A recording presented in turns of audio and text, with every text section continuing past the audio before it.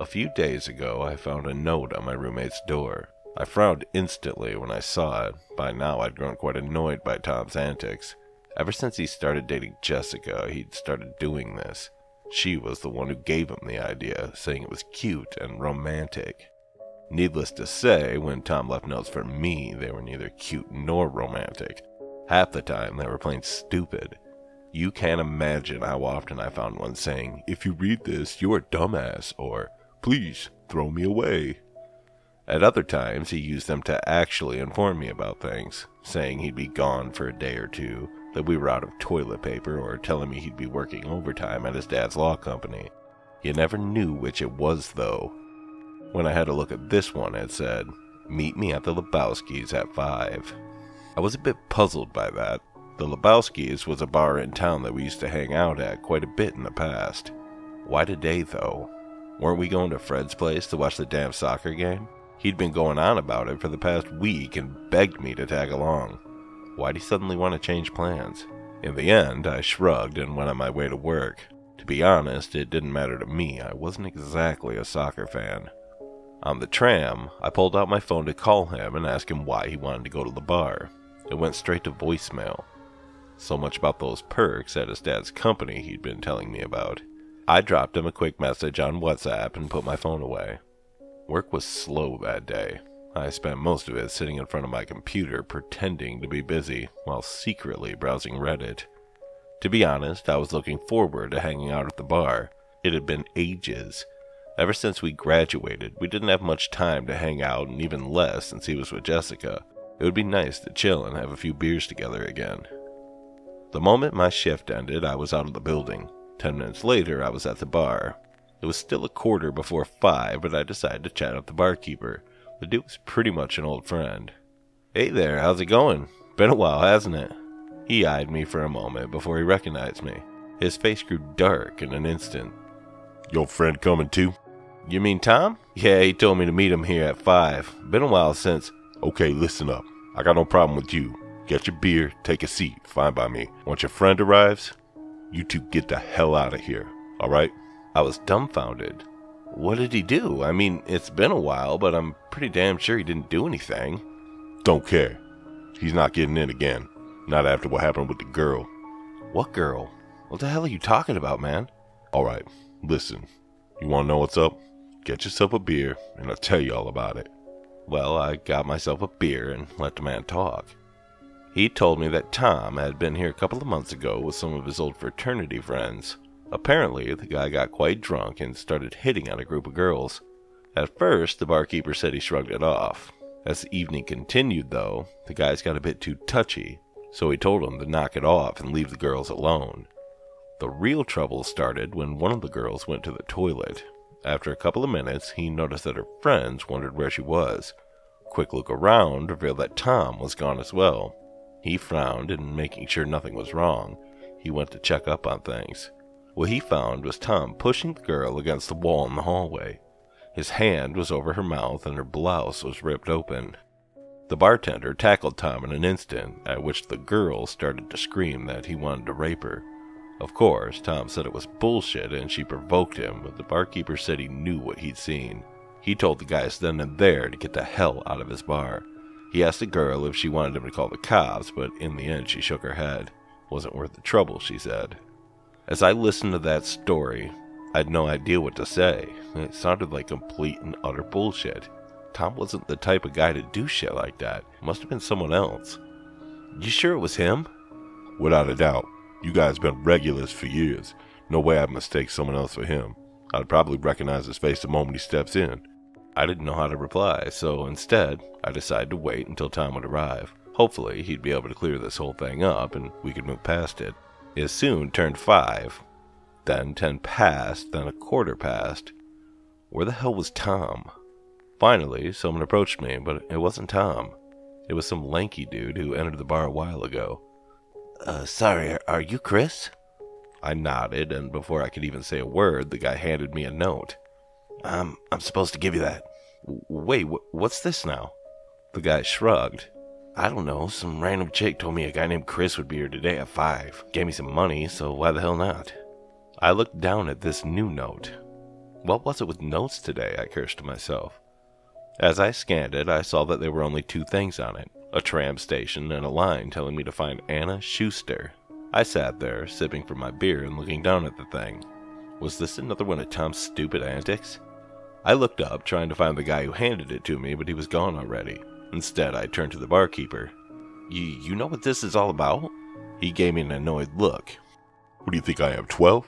Why the hell would I be passing notes around? He was right. This was ridiculous.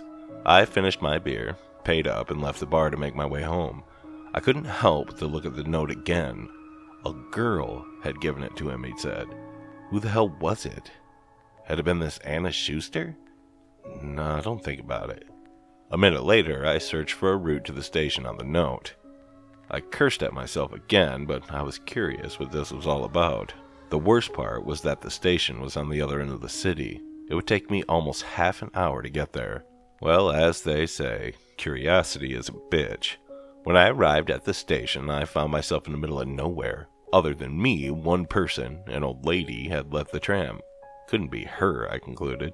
For a while, I sat around waiting to see if anyone else would arrive. Where the hell are you, Anna? I wondered. After I grew tired of waiting, I got up and had a look around. There was nothing at the station. No notes, no hint. Nothing but advertisements and a timetable for trams. I googled the name, but all I found were a dozen, if not hundreds, of Facebook profiles. Great, I thought. This was getting more and more stupid. What was I supposed to be doing here? There was nothing here. Was this nothing but a silly prank? I ripped out my phone to call Tom again. It still went straight to voicemail. I looked up at the departure board and saw that the next tram would arrive in about 10 minutes. I looked up and down the street. Nothing. On the other side was this huge modern factory complex. There was no way I'd go there to search for someone. Other than that, though, there was nothing, no other buildings nearby. All there was a bounding wall behind me, most likely closed off to some private property. Finally, I opened maps to see if there really was nothing else around. I realized why there were no buildings on my side of the street. The bounding wall belonged to a cemetery. Was I supposed to meet this girl at the cemetery, or... I found the gate soon enough and went in. This had to be some fucked up joke, I told myself. With an ominous feeling, I started to make my way around. I hoped that soon Tom or maybe some of his fraternity friends would jump out from behind a gravestone to scare me. It didn't take me long to find something else, though. Anna Peters' grave. The date on the gravestone told me she died about 1.5 years ago. The engraved text said that the lovely daughter was taken from her family much too early. What the hell? What's this all about? Why send me here? Then I got an idea. I took out my phone, and this time I searched not only for her name, but also her age and the date she died. At first, I saw nothing of interest until I stumbled upon a long post at a local forum. It talked about the controversial case related to the rape and murder of a young woman. As I started reading, my heart dropped. It described that Anna Schuster had been out with friends, but never made it home that evening. She was found the next morning, dead, and the victim of sexual assault. The official story was that no perpetrator was ever found and the case remained open to this day. The real story, though, the poster said, is that it was clear who the perpetrators were. There were witnesses, and there was evidence pointing to a group of young men. They'd been harassing the girl before at the bar. It couldn't be, I thought as I read on. The poster said those things soon changed. Witnesses changed or retracted their testimony, and evidence vanished. It was a full-blown cover-up. The poster mentioned 7 names in total.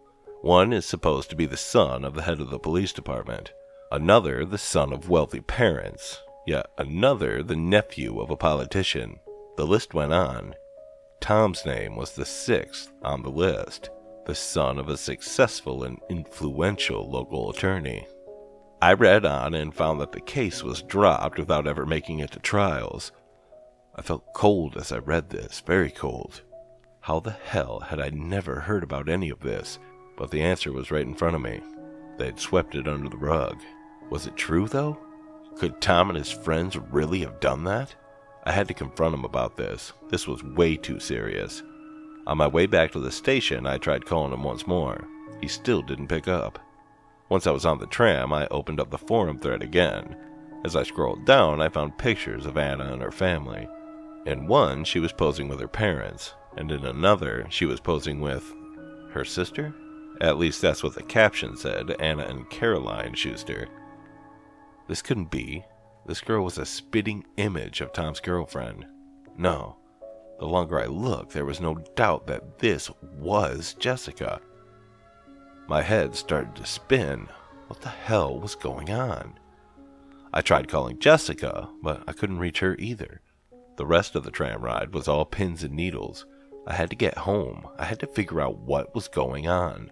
As I arrived home, I went straight to Tom's door and started knocking, but there was no answer. Then I remembered the note.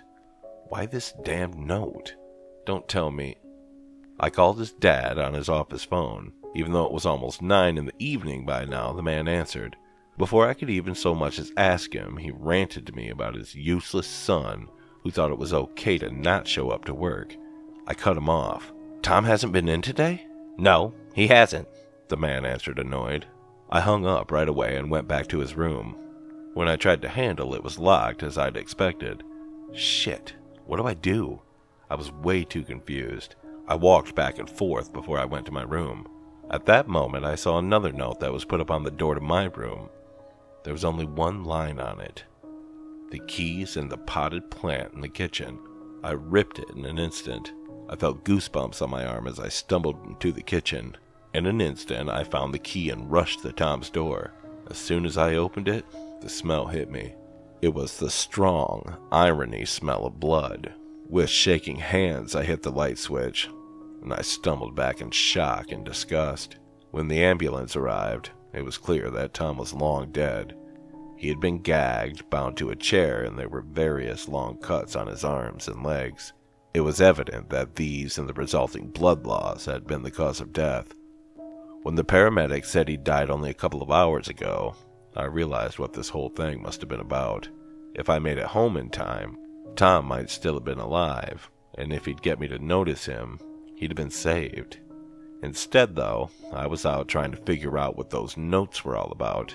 Now I knew. The police found something else in Tom's room. It was an audio statement in which Tom admitted that he and his friends were responsible for the death and rape of Anna Schuster. The moment I heard this confession, I crumpled up Jessica's, or better Caroline's note, and put it in my pocket and hid it. I said nothing about the things I'd found out at the bar and at the cemetery, or Jessica's true identity. No, I stayed quiet and said I had no idea about the whole thing.